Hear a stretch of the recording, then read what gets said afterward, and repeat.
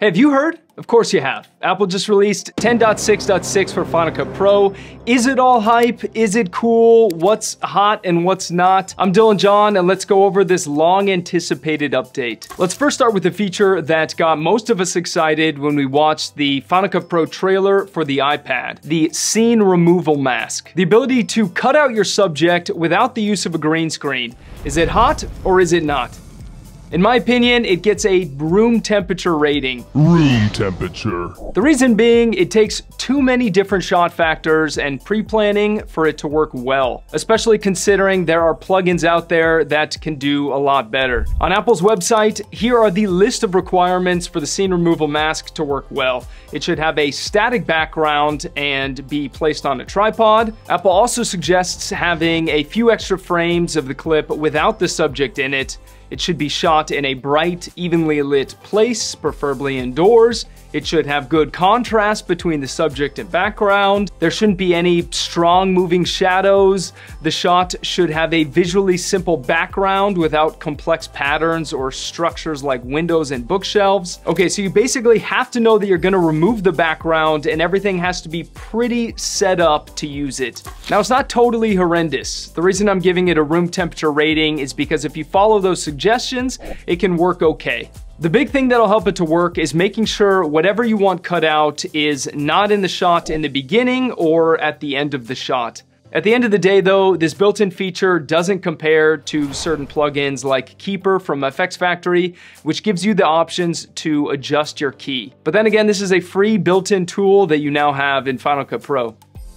The next feature in this update is this new color adjustments correction. This color tool is brought over from the new Final Cut Pro on iPad because the FCP on the iPad doesn't have any color wheels and stuff. Lame, I know. So in order to transfer over your projects from the iPad to Mac, they needed to add this for compatibility. These photo app type sliders are basic. It's kind of a pain to read through them to adjust what you want, and it takes more adjustments to do something like color correct a shot. For example, this shot can be corrected with a simple push of my global hue slider with my color wheels, but with the color adjustments tool, I have to adjust a few sliders to get it to look okay.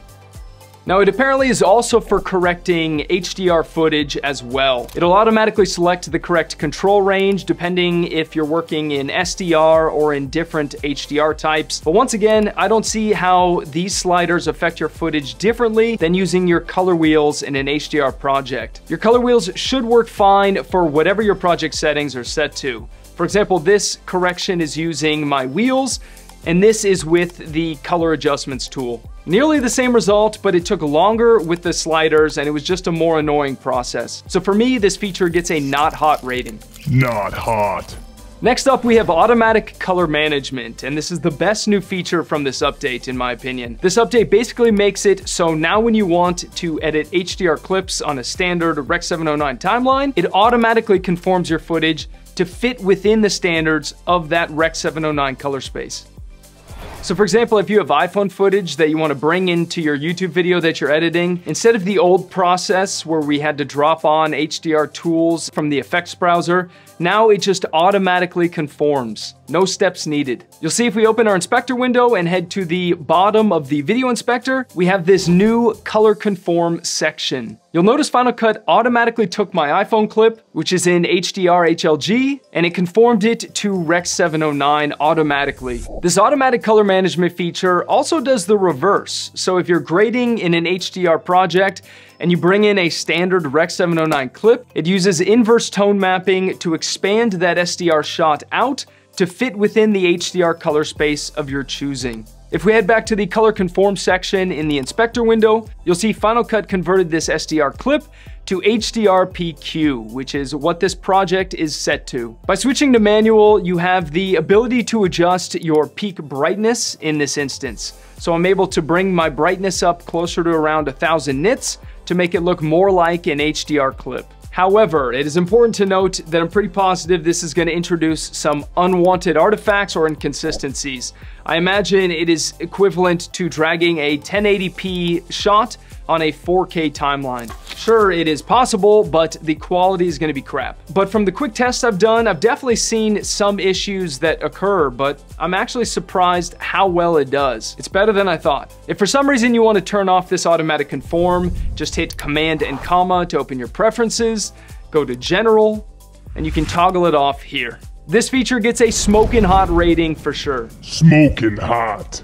Next, we have new titles, generators, effects, and transitions. Let's start with the titles. You can find them in dynamic titles in your titles library. They actually added quite a few options.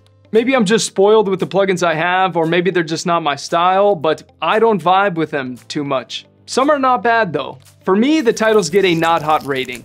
If we head down to generators and go to dynamic backgrounds, they've added 12 new backgrounds that look fresh as can be. I'm a big fan of these. They're vibrant, trippy, and cool looking. Hot, hot, hot. This rating gets a hot one. If we head to our effects and go to color board presets, Apple has added 20 new look presets.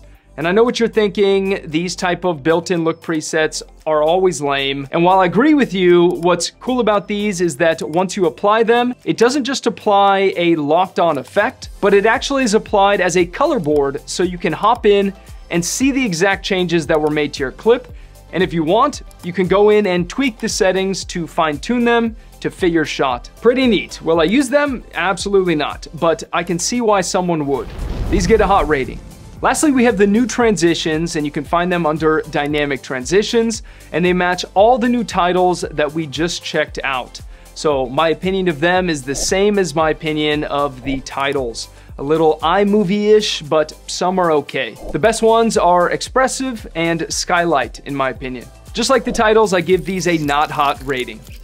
Next, we have the new ability to edit raw footage in Final Cut Pro. So let's say, for example, you're gonna bring in raw footage from a Red camera. You'd search something like Red RAW Viewer Download, or because we know what to specifically search since it's on the Apple website, Red Apple Workflow Installer. Download that to your Mac, and once you go through the download process, you can now finally import raw footage into Final Cut. And if you head to your inspector window and hit the info inspector, if you head down to the bottom, you'll see you have modify Red RAW settings. If you've brought in raw footage from a Sony camera, I assume it'd say Sony RAW. And when you click this, it gives you the ability to make some quick adjustments to the raw footage before you bring it onto your timeline. So you can prepare it for another color space that you're working in, you can adjust the temperature, and more. This new feature gets a smoking hot rating. Smoking hot. The last things are small things. I noticed that the keyer is now called the green screen keyer, and both that effect and the Luma keyer and some other effects have new thumbnails. This doesn't get a rating because it doesn't change that much. I just thought I would tell you. So what do you think? Do you give this update a hot rating or a not hot rating? Let me know in the comments and consider subscribing if you have not already. Have a great rest of your day, guys.